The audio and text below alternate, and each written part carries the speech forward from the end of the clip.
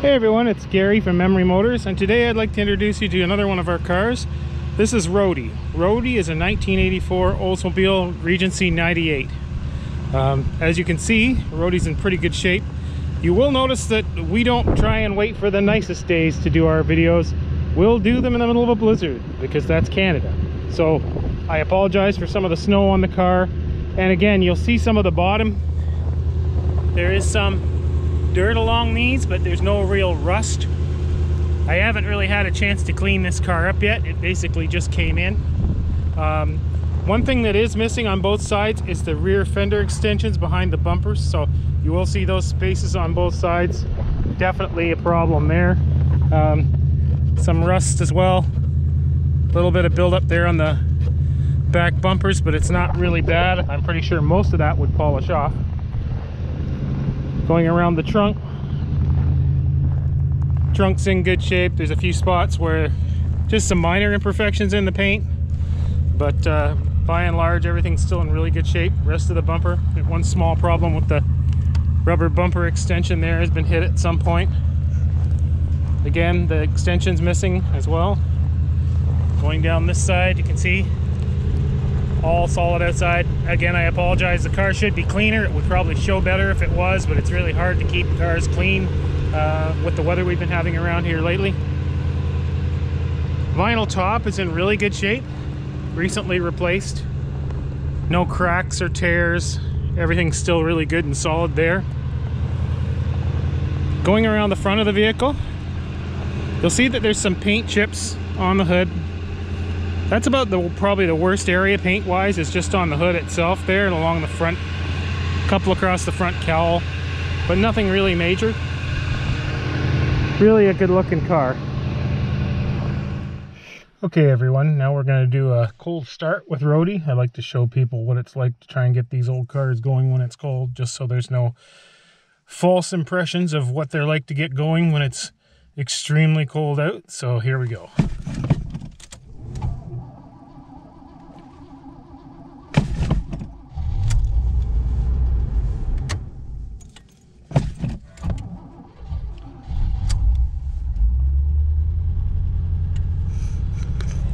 There you go.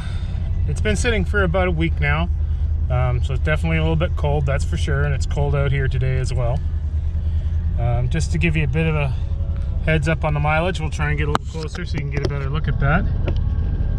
Should show you 80,468 there. Also, while we're looking around in the interior, does have a steering wheel cover on it. We do have another dash panel for this car, so if you wanted to switch back to the original radio, but it does have a Panasonic stereo in it now, which works fine. No issues with it, but if you wanted to put the original radio back in, we have it. Rear defrost, air conditioning, everything works. All your power windows work. Interior's in really good shape. Headliner was replaced recently, and the roof was replaced recently as well, but you probably already saw that on the previous video. Okay, as you can see, we just fired it up a couple minutes ago, so it's still cold, so it's on the high idle. Runs really well, no real issues with the way it performs everything. Transmission shifts well, everything works as you would expect it to drive the car. Air conditioning does work as well. As you can see, the accumulator is fairly new on this vehicle, in decent shape. Battery is also recently replaced. Car runs and drives very, very well. Love to show you a driving video, but unfortunately with this weather, just not a good idea at this time. Okay, take a look at the interior now. As you can see, driver's seats, upholstery, all in really good shape. No tears, no rips, no wear. That's the remote for the stereo sitting on the seat there.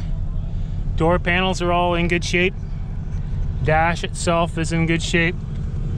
No cracking, which is unusual for cars of this age. Typically everything cracks. You can see that the roof liner, as I said, been replaced. It's in really good shape. Now we'll just go around into the back here. Welcome to the snow. Again, no torn map pockets. All the upholstery along the back is good. Carpet's in good shape. Back deck is in good shape. Little bit of a tear here at the armrest where it folds down. But yeah, other than that, everything is as you would expect it to be.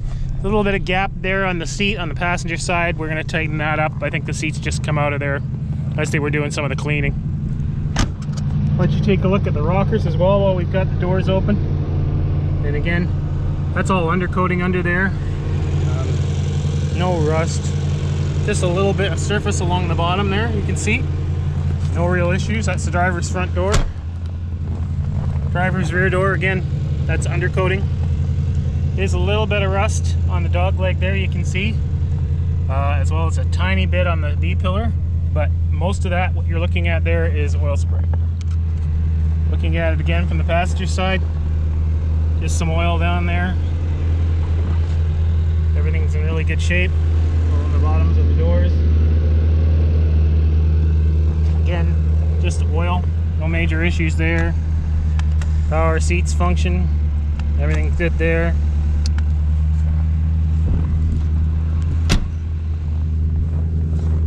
Again, we just got to hook this back seat back in. It's just sitting there loose right now, but that's not a big deal. Door panels, again, everything's in really good shape. No issues there at all. Overall, a very clean example of Grandpa's old car, so to speak. But definitely would be nice to drive on a better day than today, that's for sure. So if you have any questions about Rhodey at all, please feel free to contact us at memorymotors.ca@aol.com, or you can contact us directly through the website. Rhodey will be sold certified. It basically needs nothing to pass the safety inspection, so he's basically good to go. So we hope to hear from you soon, and thanks for watching.